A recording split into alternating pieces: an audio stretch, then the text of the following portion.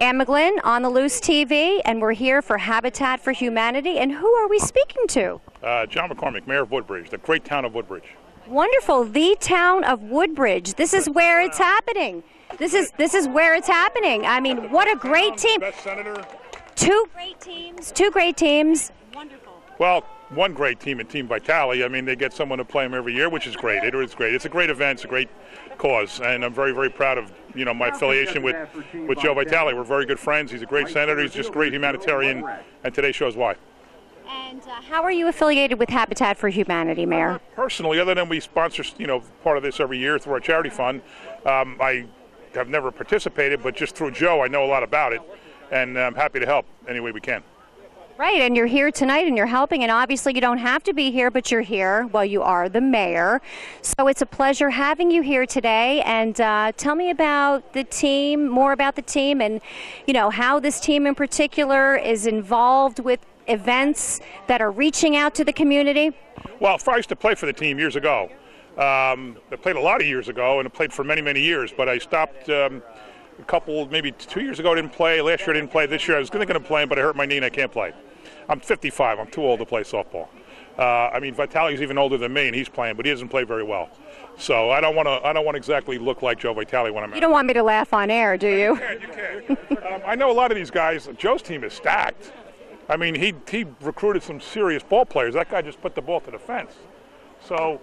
And you know who's pitching out there, right? You know who's pitching. Oh, is that Bert? That is the Bert Barron. No wonder we're going to win.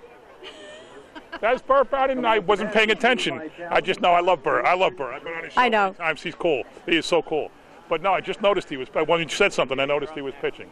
Look, it's great for CTC to chip in and help out with the fundraising and giving an opponent. It's just great. It's great. So tell me about Woodbridge. Tell me the accomplishments. Maybe if you can give me the condensed version of anything recent taking place.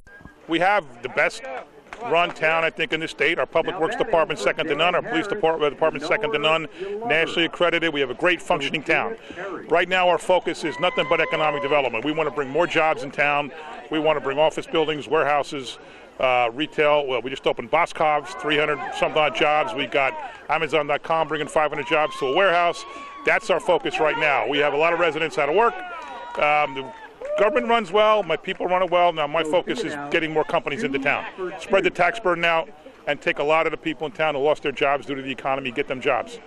Wonderful, wonderful. And we're here helping with Habitat for Humanity. Look, there's so many great causes in town. And I'm looking around at some of the people here, and I've seen them at all different events, whether it's veterans events or scout events or school events. Got a guy like Dan Harris who's on the Board of Ed, helping out here. You got people in the audience who are on all kinds. There's Eddie Gorman. He survived Normandy. He's in the American Legion in Island. There's Casimir. He's involved in the Avenel Fire Department. There's all kinds of people here that make the town good, that make the town great, because we have so many volunteers and so many people working to raise money for causes like Habitat for Humanity. I just think it makes this town really legitimately the best around.